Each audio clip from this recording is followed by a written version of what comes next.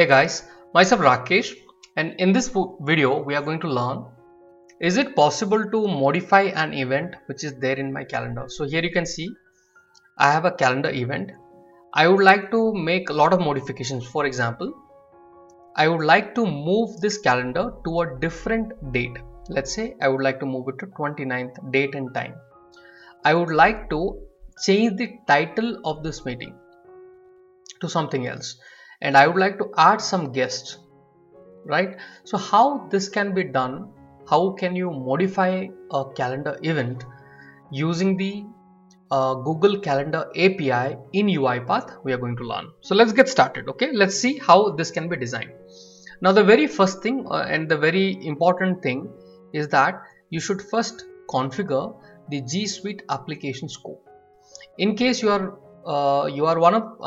in case you are watching this video for the very first time, you must see there are two videos on my channel, Automate with Rakesh, API setup for Google Workspace and API Gmail send email. Okay, these are the two emails, two videos that you must watch.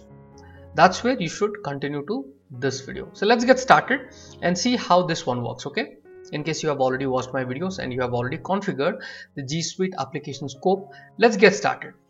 Now here, because in this situation I have an event called test, right? So for this event I would like to change it. So what I will do, I will use something called search event activity.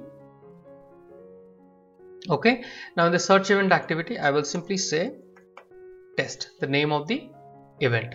Okay, so it is going to search in my calendar if the calendar event is there. The moment it finds it, right, I need to modify that event. Alright, I need to modify the event. So how do you modify the event? You need the event ID. So in the previous videos I have already taught this, the output of the search event. So let's go to the property. I did not set the output, create a variable here. Let's say I'm going to create a variable called events, and this is a array variable. Events is a array kind of a variable. Search event, see, this is a array kind of a variable. Now here what I want to do, I would like to add the event ID. So to do that I will simply take the variable name, which is events, and then because array I will go to the first element of that array, which is the which will be, in our case this will be the test event ID for the calendar event. So here if you put a dot and say ID, it's going to pull the ID of the event that I see on my calendar now, which is the test, right? If you have multiple events, then there is a different thought process, there is a different logic that we need to apply. Let's go with simple one. So here let's say there are two events with test, 3-4 events. So how do you really know, hey, this is the event I need to do it? Okay, there is again a complex situation which we can design, but here let's understand how it is working. Okay, that is the intention. Here let's say I would like to add some attendees. Let's say I would like to add someone called C ctest123.com. This is just an, I'm just typing randomly. So let's say I'm going to add one of the attendee called c@test.com. So what happened? Why there is an error? Cannot be converted to one-dimensional array. So okay, this is an array, so let's keep it within the curly braces.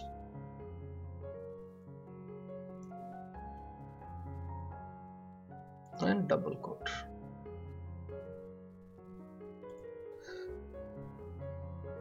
Okay, so this is fixed. Okay, so let's say likewise comma, and you can add multiple different people. Let's say, let me add few more. B dot b123 test.com. Okay, likewise you can continue to add as many attendees that you want, and I would like to modify the title. Let's say I would like to say this as test 123, and then description I would say hello, something like that. I'm just putting some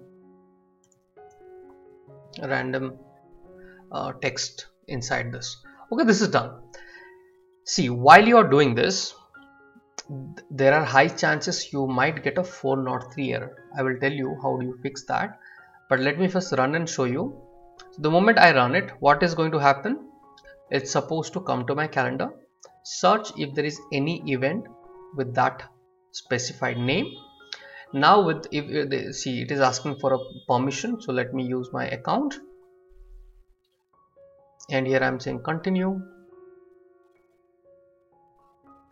and then UiPath wants access to your Google account. Select what UiPath can access, view and edit events on all your calendars. Okay, and hit on continue.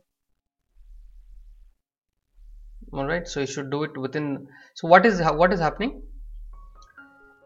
I got a 403 error. So why this 403? I have given edit access, right?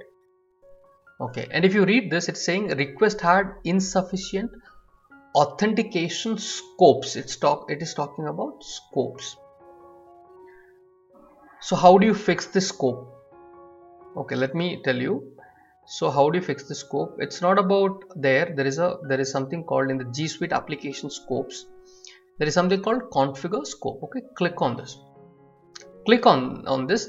There are multiple different links you would find. Automatically it will populate. Automatically this is going to fetch from console.google. From Google it's automatically get updated. If you do auto detect, okay, what happens, it will see which is the appropriate one that should get selected. Okay, so I did a auto detect, and let me click on OK. So it will select which API link it should use to really change your event or modify your event. Okay, let's see that if it is working. So let me run it again. Okay. So the automation have started. See, still it is giving 403. I did an auto detect, it has detected. Then why there's an error? Okay, let me tell you. Click on OK. So how do I fix this? All right, to fix this, go to configure scopes, and here there is a parent one. If you see www.googleapis.com/calendar, I mean this is going to allow everything. Okay, with the calendar it will return Gmail. That means this is the parent one. So instead of selecting the child API links, I am going to select the parent link. So that means you are giving full permission. Okay, so here I am going to select the scope as complete calendar. Click on OK. Now let's run it. Now you see there's a difference in the consent page which is going to appear on my screen. Okay, so the automation I have started. So you can see it has opened the consent screen. I'm going to select my account and hit on continue. And here if you see, select what UiPath can access, and these are the default ones. Here if you see, the dialog has slightly changed. What is the dialog? See, edit, share and permanently delete all the calendars you can access using Google. This is a higher permission you are giving. Okay, so check this and hit on continue. So when I do this, what's going to happen? Invalid attendee email, Google invalid attendee. So it has checked the email, attendee email is invalid. Okay, let me click on OK. Let's see what is wrong with the. So that 403 error is gone. Okay, it is not coming. Let me try this. Maybe I'm entering different test@test.com, and it has to be within the curly braces, and then I'll go to the property of this activity and I will select send update. Okay, it should not, if there is somebody who's using that ID, should not send it. So I'm saying none, let's say. So it is not going to send any. So let me try again.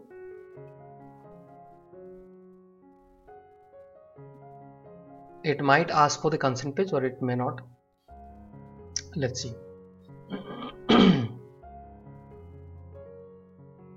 Okay, so now you can see it has I think something wrong the way I've written the attendees.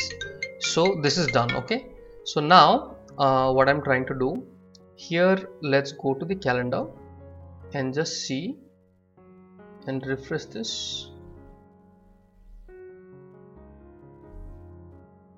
and let's see if it has added the attendees into this test.com. Okay, it has added. Similar way, if you would like to change the date, let's say I would like to change the date, so you can see the title also has changed to test 123 from test. Now let's say I would like to change it. So if I would like to change it, so search is using the string test. Okay, if any event contains test, it's not exactly, it's not about talking about exact match, but contains. So here what I wanted to do, let's say I would like to change the I would like to reschedule it to some other time. Let's say I would like to reschedule it to 10:30. Hit on come out of this, it'll automatically selected, it'll automatically give you the format. And now I want to make it to 29th. Okay, the same thing, I would say 11, 10:30 am to 11, and it should be again 29th. Clear? So these two things have been entered. Now if I run this once again, so we had given consent, so it remembers. So maybe tomorrow when you run it might ask you again, so Google would keep on authentic just to check if you are the right person to do it or not. So now it has run. Now you can see from here, from 20th it has moved to 29th, and it has done its job. Getting it? So this is how you can modify the Google Calendar in UiPath. I hope this would have given a lot of ideas on how this is working. Alright, so if you, in case you have not subscribed to my channel, please do subscribe right now. Please do subscribe, and we are going to meet once again in the next content. Till then, take care. Bye bye.